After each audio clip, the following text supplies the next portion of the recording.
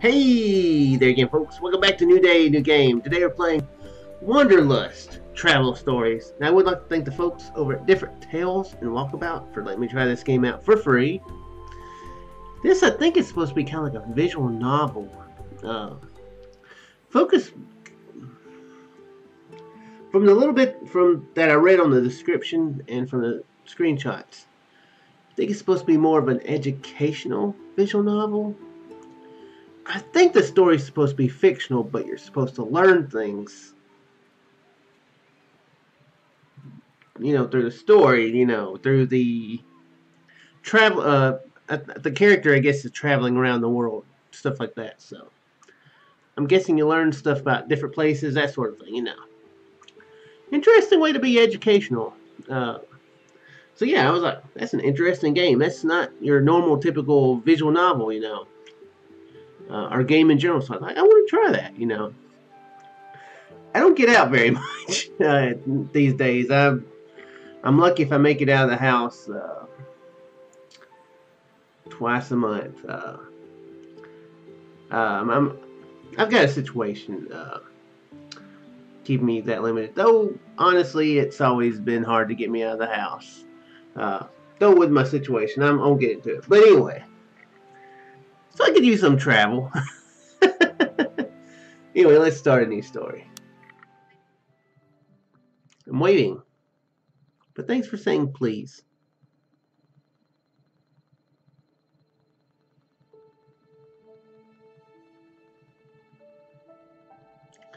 The travel narrative is the oldest in the world. The story the wanderer tells to the folks gathered around the fire after his or her return from a journey.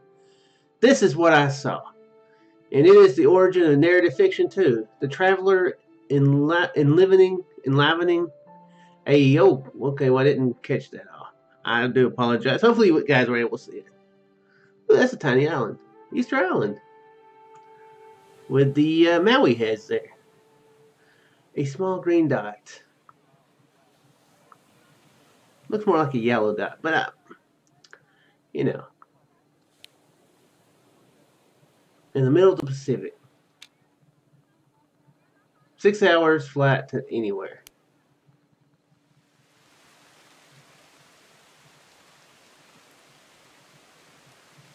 So we're on Easter Island. Okay, I was looking at the screenshots and I was trying to figure out where to best put my face. So I think I made a good call.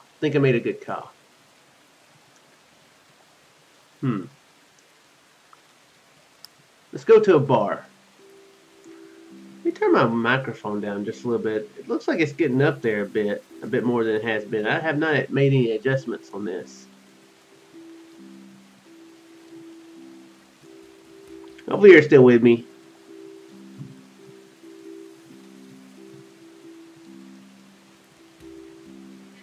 Okay, that is not what I meant to do.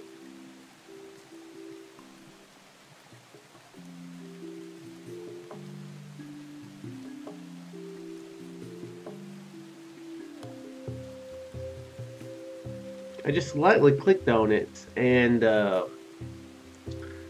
trying to get it out on my other monitor, and just lightly clicking it maxed it all the way out, so I do hope it was not too loud there. If I were a professional, I would edit this stuff out, but I'm not a super professional. A chance meeting. The rain came out of nowhere. A curtain of water obscuring the view from the terrace. I can watch tourists most other places. Let's look at these moai heads. I guess that's what they're talking about, the moai heads. Moai, the giant basalt sculptures that made the island famous, didn't mind the rain. They watched tourists running away with the same dignified and indifferent expression they sported for the last centuries. After the stifling heat of that day, the sudden shower was a blessing. Yet the tourists ran. Soon the bar was full.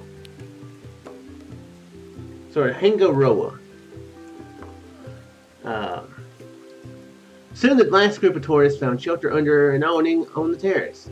The bar was a popular place, the view was beautiful, and the beer was cold, local, and expensive. As always, the tourists all looked the same. If you listen to their accounts, accents, my word, you could try and guess where they came from.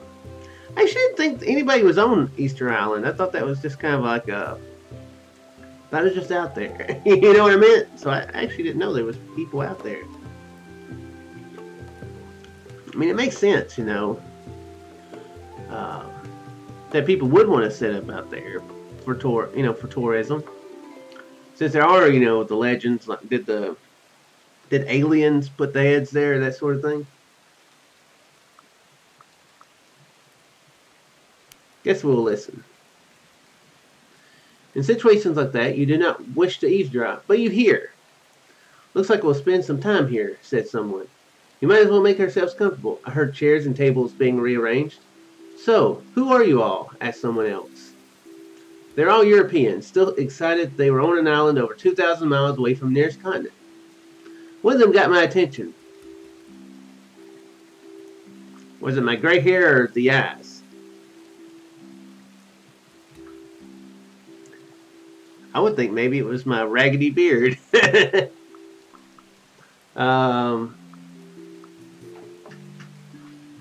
lot of people have gray hair. So I would assume it would be more likely to be, you know, something to do with his eyes. Maybe he had, like, you know, crazy eyes. Oh.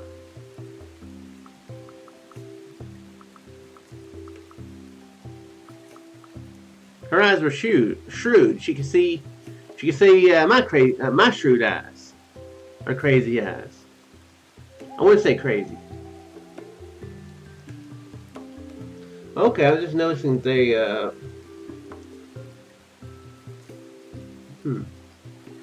interesting. The photo there says Larry Portman Dreamstime.com. Okay. Assuming they've got permission to use this picture. Her eyes were shrewd.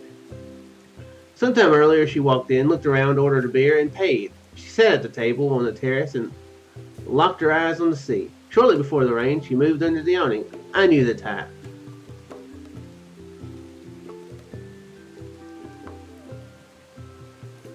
Always on the move. She's one of the people who couldn't stay in one place for long, and I bet she cared less for the places she visited than for the journey itself, than the others came. It makes sense, you know. If somebody wanted to stick to themselves, they would not be in a bar or in a touristy place there, you know. Although, I mean, this is me just realizing that people were on Easter Island. Again, I thought it was just out there.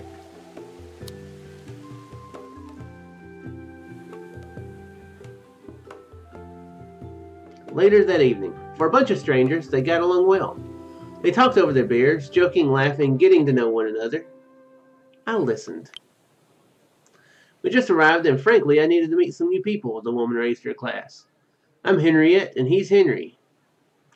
The older man smiled a crooked smile and nodded. You could see the resemblance, the same eyes, the same no bullshit attitude. The brother and sister? I can see them being brother and sister.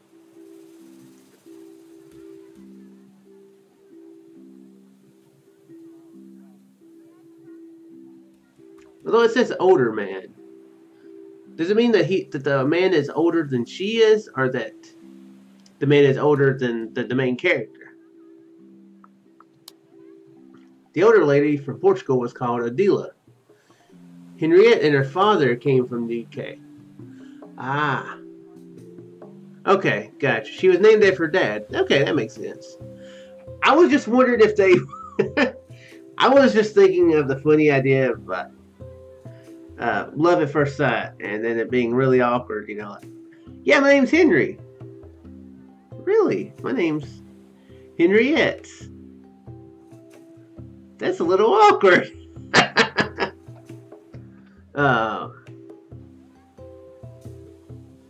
That could be a bit awkward. What'd be really awkward is like if somehow they had the exact same name. That'd be a little awkward. The younger woman, Martine, was from Germany. And the guy from Poland was called Tomek. The rain stopped, giving way to a beautiful sunset, and they didn't even notice.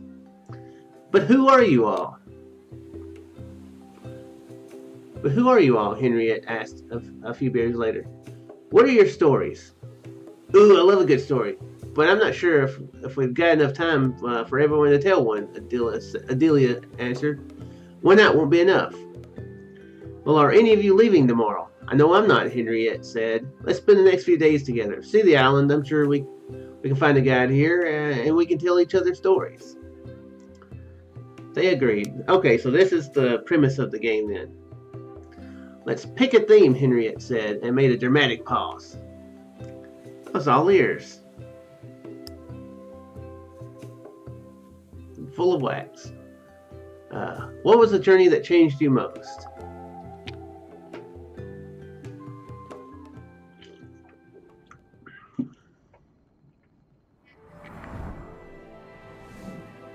Wanderlust Travel Stories, Chapter 1. Looks like we're, oh, we can, ooh. So Henry and Henriette was in Antarctica. 2 hours.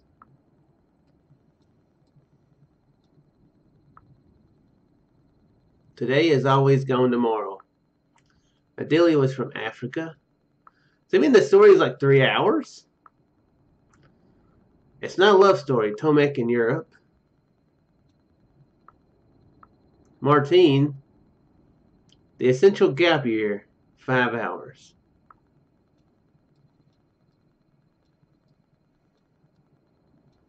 Really, nobody had any trip in America? It'd be funny if I was down there. I'd be like, yeah, it changed me most. Yeah, I went to the next county, did a thing. It's pretty eventful. Came back. It's like a 3-hour trip. Although I can see why Henriette would want to tell a story, because I mean, who's been to Antarctica? Sea fever. Although the point is like at the tip of South America. So I'm confused when it says Antarctica. Is this the estimated time that it would take to get through the story? 5 hours? It's not in early access, so just checking real quick.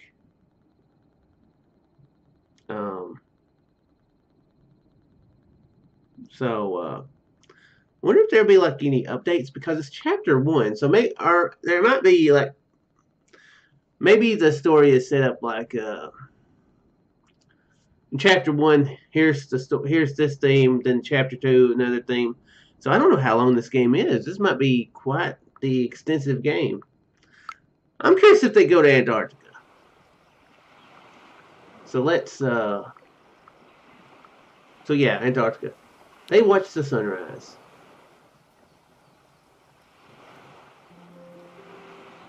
The lonely statue. Thought we were going to learn about Antarctica. There was a distinct chill in the twilight air. Sat there, suspended between night and day. The smell of sea and the sound of the waves were even more noticeable. And then there was light. Oh, oops. Almost slowly, imperceptibly, the row of giant silhouettes appeared against the brightening sky. I thought it was going to say, like, they started moving. I was like, what? This took a twist. They watched in awe. They sat on their blankets, yawning and whispering, trying not to disturb the atmosphere of the Rapa Nui sunrise. They noticed the statue. Did you see the statue near the entrance? Asked Martine when they went for a walk sometime later. Wonder why they put it there. There's one statue standing with its back to the others, isolated from the main ahu. Maybe shy. Maybe it was shy. Maybe the statue is shy.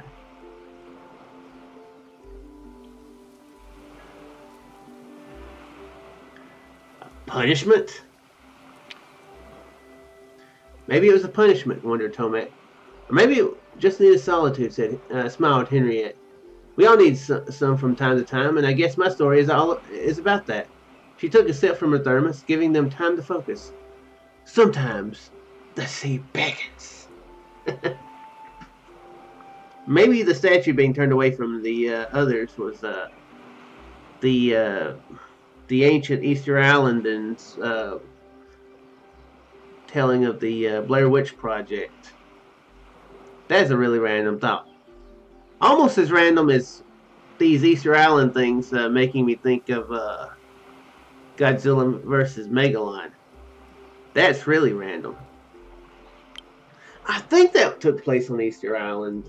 It didn't take place on Easter Island, real life, but in the story, I think it was supposed to be on Easter Island.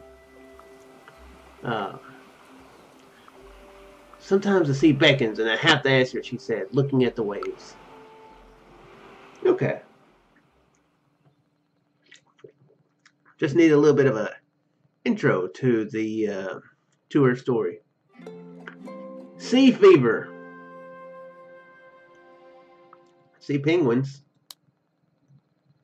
I feel like this story would probably be better if narrated by, I was going to say Morgan Freeman. But honestly, most things would be better if narrated by Morgan Freeman. Oh my, we got like a stress and fatigue meter.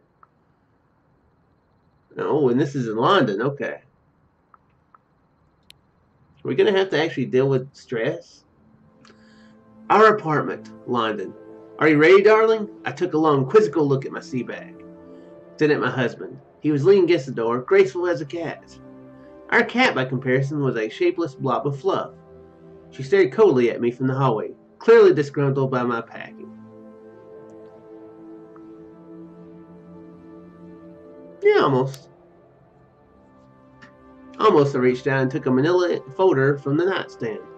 I still don't understand why you do it, he said, and I sensed some tension under his careless smile. Was he worried?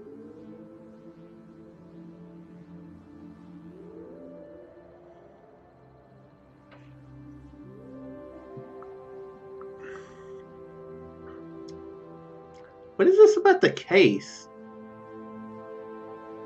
Is Henrietta a detective? Or are we talking like a case of something, you know, like a...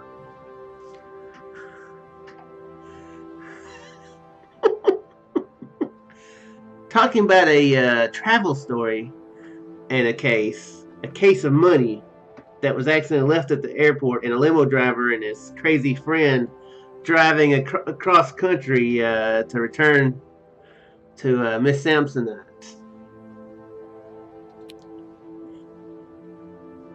The case or the sea, I asked, shoving the folder into the bag. Both, I guess. You know me, I just have to. You must go down to seas again, to the lonely sea and the sky, he said, hugging me. You and your sea fever. Says the man who's been around the world twice. I've never sailed to the Antarctic on a tall ship. It is quite tall, isn't it?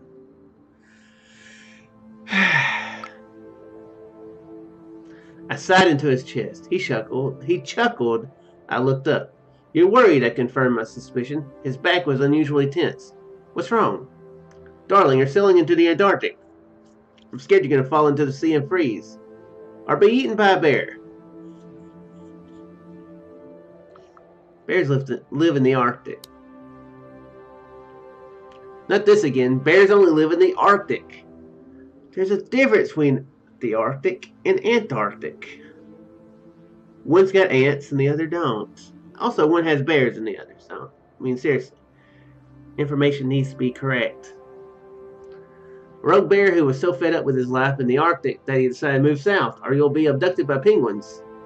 There are penguins there, right? You're lucky I married you for your looks. You're being overprotective. I'll be fine. I'll be back at the beginning of December, just in time for Christmas preparations.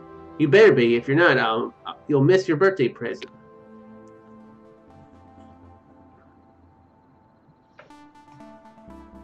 Okay, well, let's catch a plane. Looking out the window. Are we seeing, is there something on the wing? Something? It was raining, of course, when I boarded the train to Oxfordshire. Oxfordshire? Okay, I think that's probably how it's pronounced. I planned to take a standard plat to set. Did I say plat? My plat! Standard plat. I don't want any of those deep plats, you know, like with deep suffering. Just a moderate plat, you know. Like back pain, you know. Bit of a headache. Actually, that's really not it. Plat is.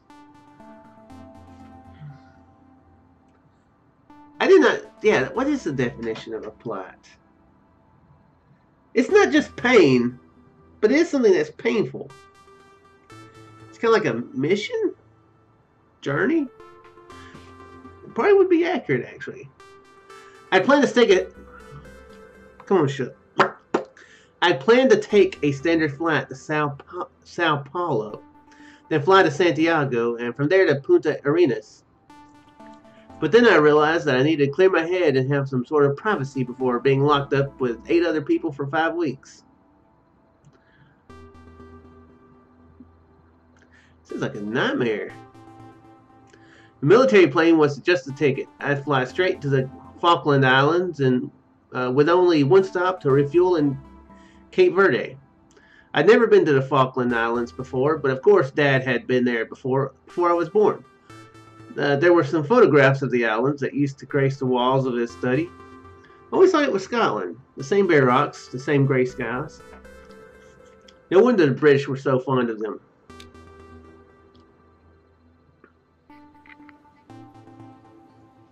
The plane was huge, unattractive, and surprisingly comfortable. It looked like I was the only civilian on board. "Henry?"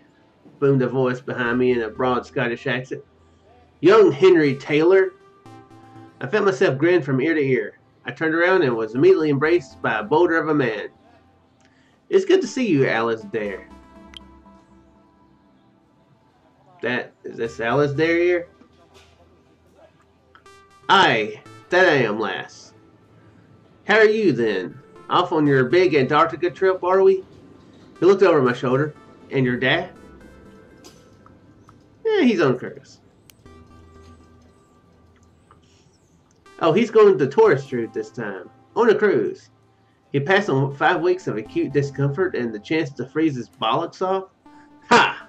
He is getting old. Has he started working again? You know, since..."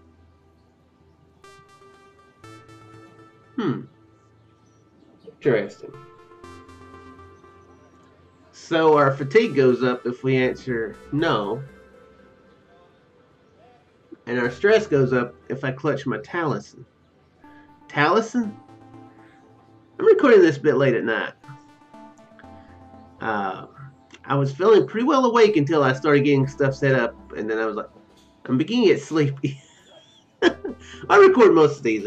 I record only at night here lately, but I was like, okay, I probably shouldn't, but I'm in the middle. I've already set up to record, so I bet I'm just gonna keep going. I'm just gonna go.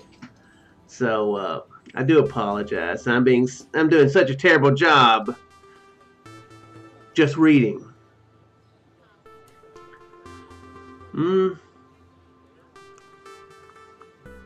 I guess if we're going to be on a plane, we're going to be able to rest soon, you know. I'm sure we're not going to be flying to Antarctica. Where's Sao Paulo? Is that in Portugal? I feel like somebody mentioned Portugal, but I think it might be where one of the other characters are. So I don't know if Portugal is related to this. But anyway, we're going to assume that we can rest on the plane. No, I answered. Calm, sad. My good mood suddenly disappeared. The tarmac looks more drab and gray than before. Excuse me. And a gust of cold wind rushed past, chilling me to the bone. Are you alright, lass? Not really, no.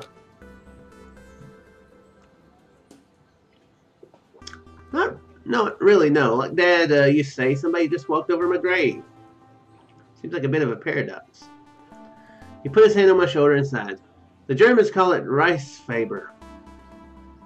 Didn't fret yourself over it, lass. That was a horrible. It wasn't a Scottish accent, but that was a horrible Scottish pronunciation. I nodded, but something told me it wasn't so simple. So what happened to her dad? What's with the sudden?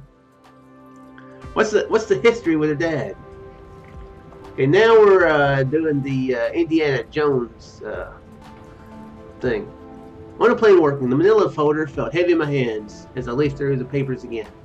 The case was a representative action against a major multinational. I can't mention any names, but you've all heard of them, I'm sure. It was a noble cause, but likely to be tied up in court for the foreseeable future. I'd have to spend hours upon hours searching for precedent, going over everything with a fine-tooth comb, so we could make a nuanced case. If I went for it, I'd be buried for months, maybe years. What was she combing the folder? Seems weird. I'd be stuck in London working long, tedious hours, likely appealing and reappealing. Suppose that's the price you had to pay for justice. So she's a lawyer, okay. Closed my eyes, took a deep breath, and sighed.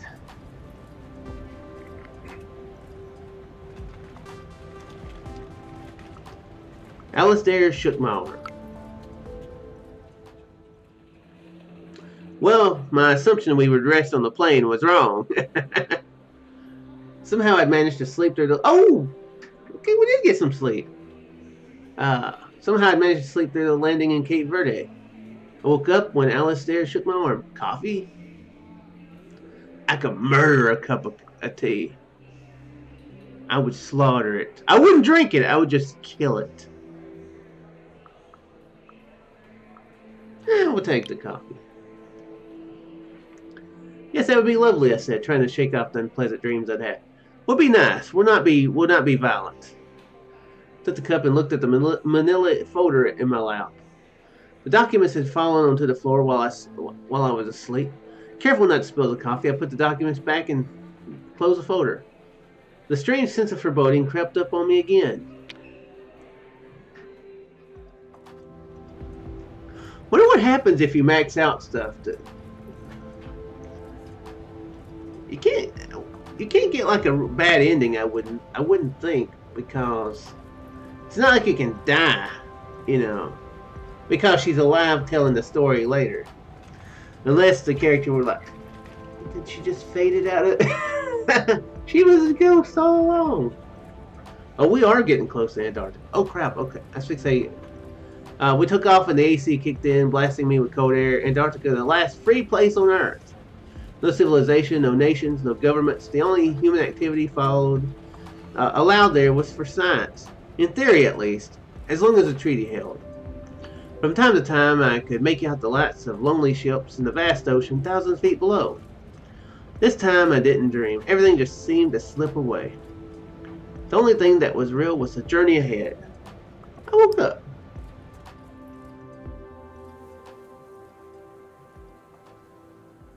What's with the shoes?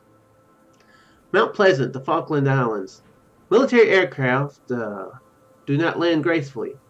They drop from the sky toward the unsuspecting ground. I ran my tongue around my teeth after we slammed down. I could swear some of them had been knocked into my skull. I left the plane and was greeted by the cool, salty air.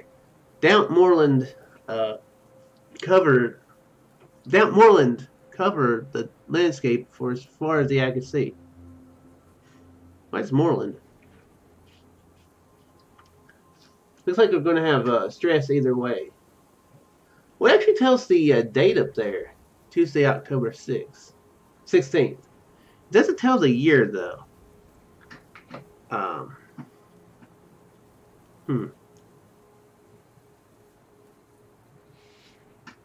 Where's my skipper? Where was my skipper? I was getting hungry and starting to feel the familiar tenseness I had when my blood sugar was low. I'd have killed for a full English breakfast. Man, she is full of murder. He was waiting for me outside. For a moment, I thought my husband was right, and there actually were bears in the Antarctic. Just grizzlies, not polar bears. Rado! We patted each other on the shoulder and shook forearms firmly. How's it going, kid? Do you want to go straight to yachts, or do you fancy some penguin watching? Let's look at some penguins.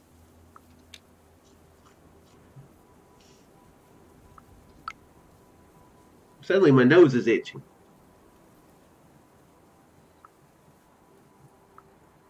Okay, so the penguins are at Bertha's beach. I don't know if we need to ask Bertha first or what. Rado parked as close as he could to the beach. A sea lion colony greeted us with a chorus of trumpets and barks. We could see some of them surfing the breakers that were rolling in off the ocean. Even though they flopped around the beach awkwardly, the moment they were in the water, they moved with such swiftness and grace. I watched them, and we had less stress, so that's good. I watched them transfix, and I almost forgot about the penguins. Rado tugged at my sleeve. The dazzling white sand, which reminded me of the beaches I'd seen in the Caribbean, was speckled with washed-up kelp. The waves boomed and crashed. Albatrosses drifted overhead, and the vast expanse of water made me feel oddly elated. I was almost jumping up and down with excitement. How far away are the penguins? How far away are the penguins? We walked for what seemed like miles and miles. At some point, we had to cross an ice-cold stream barefoot, which had us cursing and howling with laughter as we made our way through the frigid water. Just when we'd lost all hope and decided to head back, 3 penguins swam to shore, got out of the water, and waddled past us, completely ignoring our presence. Soon there were penguins everywhere. I thought they looked like kindergartners dressed in tuxedos.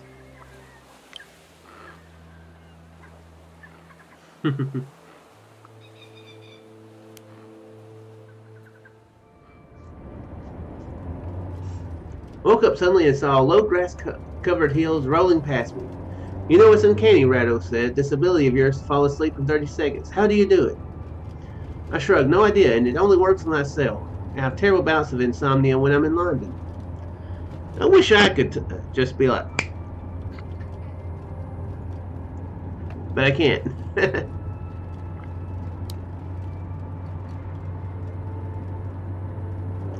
I can get the insomnia part. 2 churches, a post office, a police station, and a school. Stanley was not a big town. Went to the yacht.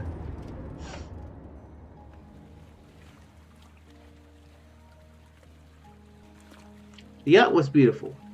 Its sleek, well-built hull was painted a stunning vermilion that could be seen from miles away. Its tall masts and huge solid winches looked like they were ready for everything nature could throw at them. 5 other people were already on board, and the other 2 were joining us in Ushuaia. I think maybe I pronounced that right. It is very rare for a word to have 5 vowels and only 2 consonants. The first person I bumped into was Chris. Typical, he said. I've just made myself the perfect cup of coffee and you appeared. I should have known. I gave him a hug. Good to see you too, you grumpy old bugger. He pushed a cup of coffee into my hands. Bow cabin dipped on the lower bunk. I wasn't tired. You're slightly tired. You're getting there. I wasn't tired, but once I had climbed into my bunk and unrolled the sleeping bag, I decided to close my eyes for a moment. No dreams came, just a peaceful night's sleep. Okay, the stuff dropped. We're optimistic now. It's good to be optimistic. But I think I am going to go in the video here. I'm probably going to be following in her footsteps pretty soon and going to sleep, getting some sleep. Like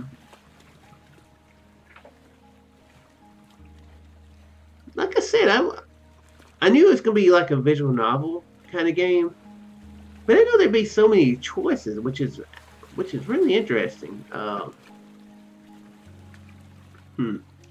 wonder if there's... I wonder if there's different endings you can get for each story. So So that is something I wonder. And if it is like how I said, where there's different chapters, where this was a theme of tell of a journey that changed you, you know. Like, I mean, she's on an island, she's on Easter Island, you know, in the future. So maybe she was like, yeah, I'm here for, to be a lawyer, you know, do a lawyer thing. Maybe she got here and was like, I don't want to be a lawyer anymore. So maybe that would be a thing that would change her, you know. But I wonder if,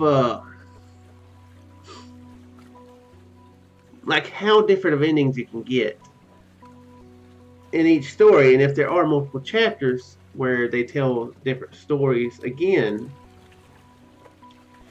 I wonder if that affects that, you know, like depending on how this ended, whether she told a story in the next chapter, you know, and something that happened here will have an impact. You know what I mean? So I wonder if it goes that deep. It may not be. It may just be a thing where it's like a bottleneck, you know.